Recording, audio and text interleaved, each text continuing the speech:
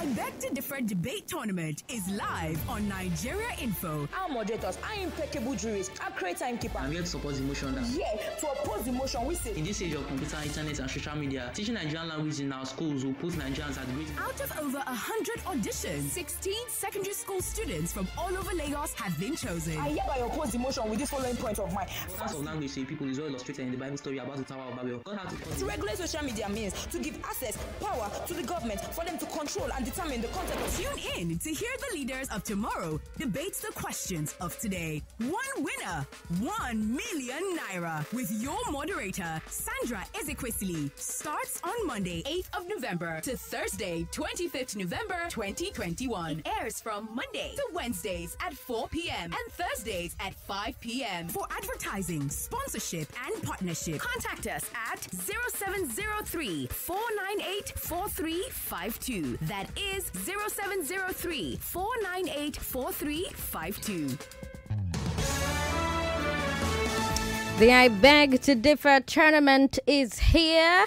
It's day 3 of the round of 16, and you've listened to the first two students, first very sharp students from Lagos debate for a chance to win 1 million naira at the end of this tournament. We have one winner from the first round, Hamid Olarawaju. Congratulations again. Right now, let's move on to the next group of debaters. Our first one is in class 9 at Avi-Cenna International School. She's 13 years old. Tanvita Koushik. Welcome to I Beg to Differ. It's lovely to be here. Thank you so much. All right. Our second debater is a 14-year-old SS2 student at Prince Dow College, Mariam Adekunle. Welcome to I Beg to Differ. Thank you, Ma. These contestants have been told the rules, but here they are again. I'll give you a topic. One of you will be in support. One of you will oppose. First is the presentation round. You will each first get 2 minutes to present your positions, and feel free to use up your 2 minutes. It's yours to use up. And then the rebuttal round, you'll each get another 2 minutes to address the points your opponents made. Feel free to use up your 2 minutes. I will judge both rounds based on number, quality, and originality of unique points made, clarity of thought and eloquence of presentation, number of opponents' points addressed, strength of your rebuttal of each point. Now, you already know your topic, but for Lagos, everybody should learn how to code. Now, let's decide who's going to support and who's going to oppose. I've got 2 pieces of paper in my hand. One person chooses, one person chooses after the first person.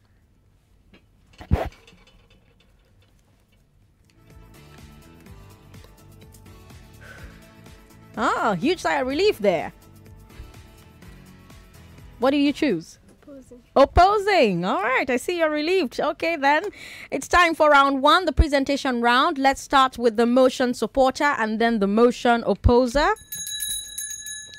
April 29th, 2020. To most of us, this might seem like just another ordinary day, but to Jennifer Bennett, this marks the worst of her life. Someone had been watching her through her webcam. They had taken compromising pictures of her and they had held it for a ransom.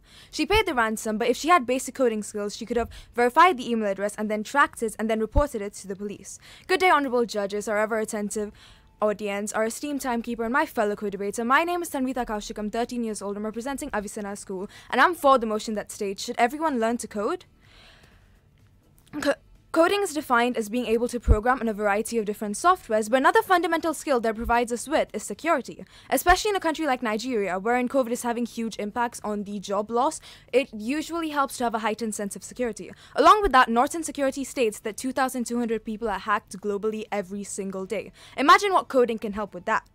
Another important thing is that the IMF has stated that technological advances have allowed a transfer of data throughout borders to be more efficient, which means that if you have coding in your skill sets, it's extremely important and very appreciated in the job industry when you're trying to get a job.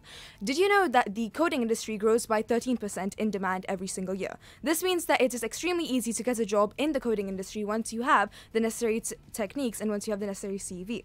Now, moving on to life skills. I've not even gotten to the life skills that coding gives you, from problem solving when a code goes wrong to resilience when your code goes wrong. In fact, it even gives you a new global perspective because you can take IT and globalization into consideration when you're evaluating diplomatic affairs.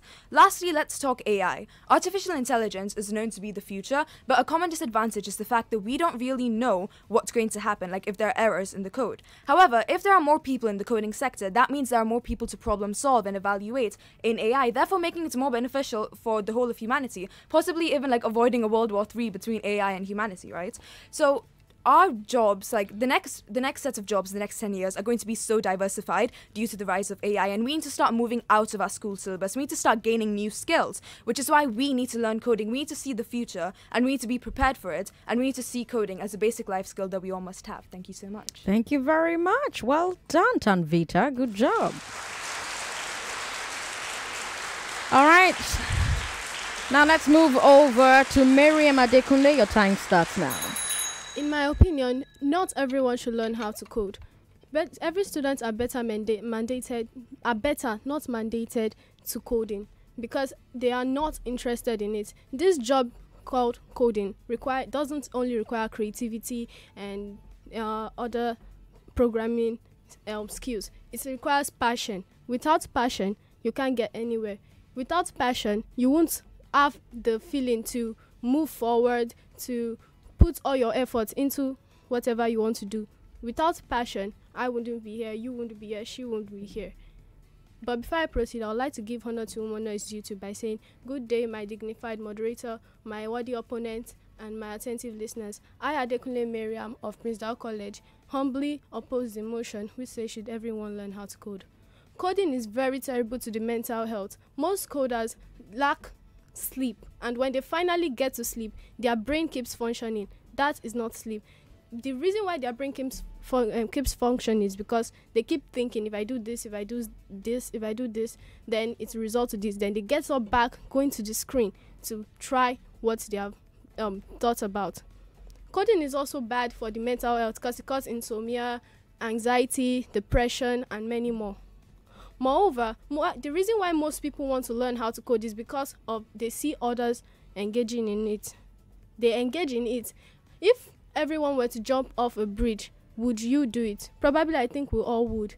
And in the normal world, it's absurd for Mr. A to do what Mr. B is doing. This coding occupation is just like a girl's hairstyle. If you see it and say, oh, I love this hairstyle, then another person sees it, oh, I love this hairstyle, then it keeps going on like that. It's going to get outdated. Then not everyone, it won't be as special as it is. It won't be special anymore. Just that's why I say it's like a hairstyle.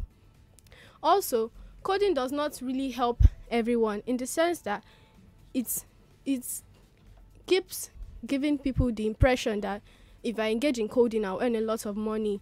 It's just like Canada.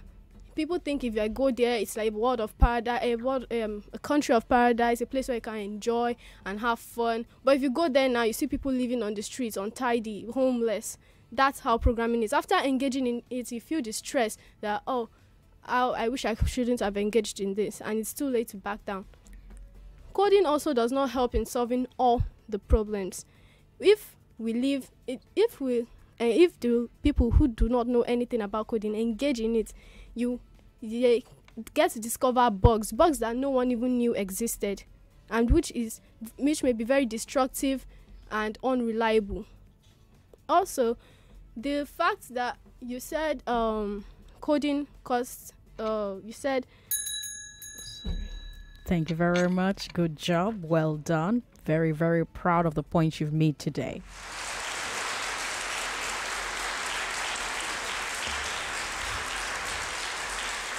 All right, then. Now it's time for the rebuttal round. You've both made very, very, very great points. I'm sure that the people who are in the IT industry listening to the show will relate very deeply to what Mariam said about the lack of sleep that coders have to experience. But let's move on to the rebuttal round. I'll start this time with the supporter. Tanvita, the floor is yours. Thank you so much. Okay, so my wonderful co-debater mentioned the fact that there might be a lack of interest and passion is fundamental to being able to excel. However, when you started doing math in school, you didn't like it. my friends didn't like it. I didn't like it. However, it is something that we do need because as we progress throughout the world, we do need math, whether it's buying something at a shop or whether it's, solving complex simultaneous equations. We do. Of course, passion is necessary, but when you start, you're obviously forced to start it. But once you're forced to start it, the passion grows within you. You start to love it. And of course, some things are not meant for everyone, which is why the minority can sort of drop out from coding. But if everyone learns to code, it will be extremely beneficial. Secondly, it talks about mental health and how the brain keeps functioning even when you're asleep. That's exactly why we need more coders. That's exactly why we need more people, so that this weight of, carrying the IT industry is more spread out amongst the population of the world. If there are more people in the coding industry, that means more people to help with teamwork and other codes. Now, he talks about peer pressure and how this might all just be a trend that's going to die out eventually.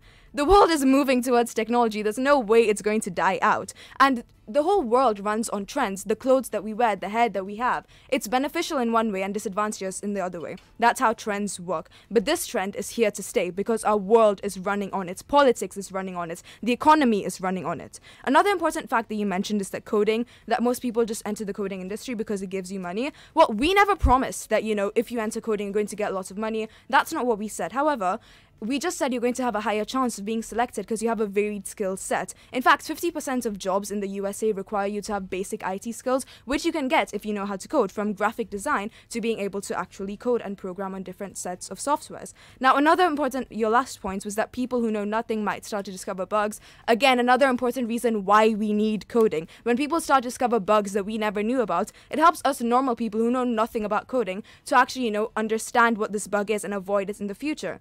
And obviously, people are going to know nothing before they start to code. That's why we're saying everybody should learn to code. Thank you so much. Thank you very much, then. Mariam, the floor is yours. So, in my opponent's first point, she said a story about a woman who was something happened to and they asked for a ransom. And she said if she had known how to code, then she would have found the person. But do you know that if she knew how to code, these people also might have known how to code and then hacked into her own computer, and then she wouldn't have found anything anymore. And in your second point, you said coding companies need people engage in coding for them to get jobs in coding companies and all that. You said the coding companies grow because of the money the people collect from them. If they are if they don't get the money they are being paid again, then that company won't grow. Because, okay, you are the owner of this company and I go to you, I want to do this job, how much will I be paid and all that. Then later you stop paying me my money. The company won't grow anymore. People engage in it for the money. Some don't even have interest in it. They just go out there, learn it, and then go and say, "Oh, I want to do this job," because they would lie to you about about why they want to engage in the job. The main reason people are engaging in it is either for the money or because people are doing it or because they are forced to do it. And you said in my point that is if people sleep, they think. So if they keep thinking like that over and over again, it may cause them to have mental disorder. Now, I would like to ask you this question. Would you like any of your family member or children to have mental disorder, all in the name of learning how to code? Thank you. All right, then. Thank you. Well done. Good job. Good job. Good job.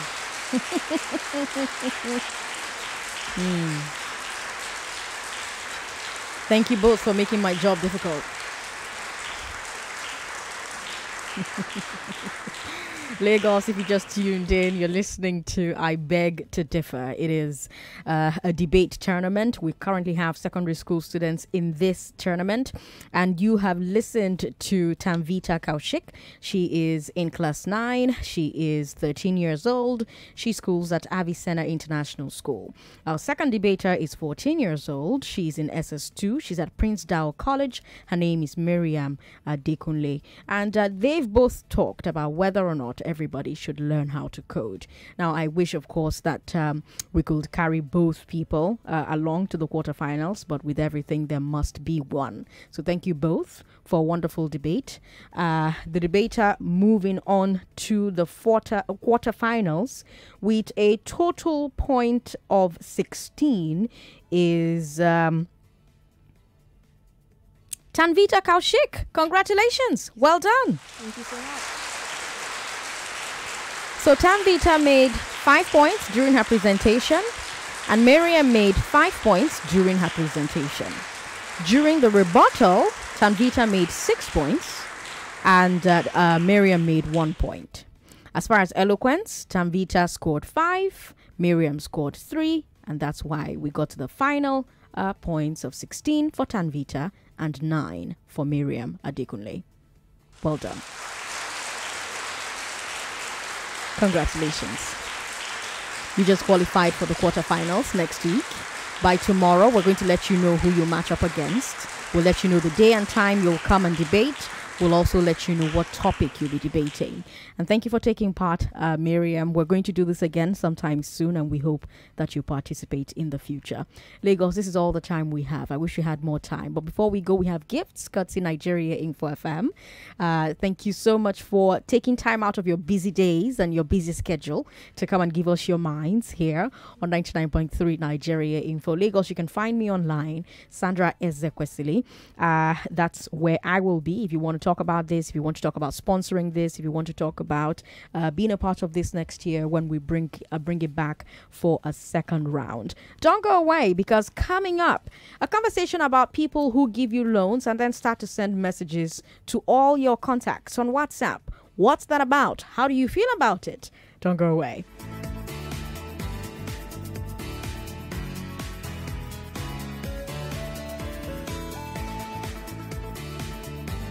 99.3 Nigeria Info. We are more than just radio. Subscribe to our YouTube channel at Nigeria Info FM. Check us out on Facebook at Nigeria Info 99.3. Follow us on Twitter at Nigeria Info FM and on Instagram at Nigeria Info FM Lagos for live updates as it happens. 99.3 Nigeria Info. Let's talk.